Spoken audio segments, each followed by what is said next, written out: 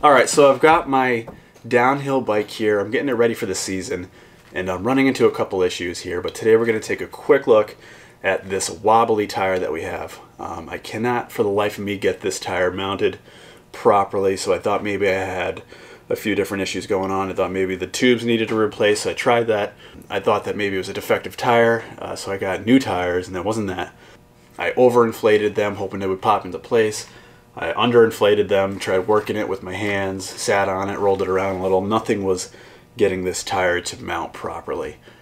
So we found out it's a super easy quick fix, and it's just a little bit of soapy water, and you're going to lather up the bead here generously, and then we're going to inflate it, and with that lubricant and the soapy water, it should pop right into place. You can see there's two lines that come around right on the edge of the rim, and then it disappears right here. So right here it's not seating correctly, it's not popping all the way out to the rim. So a little soapy water should be able to fix it. We're going to pump the crap out of it with air, and it should be good to go.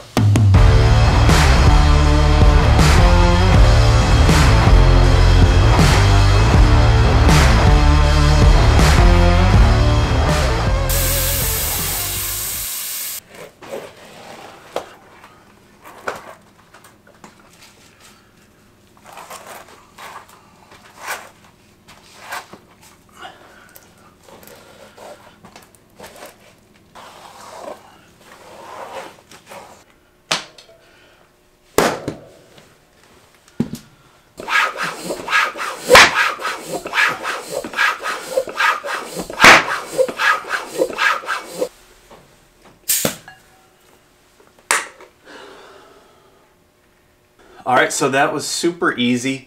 Just loaded it up with some soapy water and pumped it up to about 50 psi. That way the tire really popped onto the wheel here, and you can hear it pop and seat properly. So just some tire levers, some soapy water, and a floor pump, and you should be able to fix this no problem. Much better.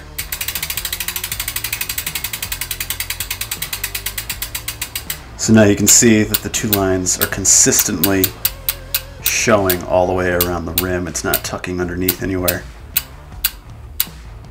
So I'm very happy with that. Absolutely free, cheap fix.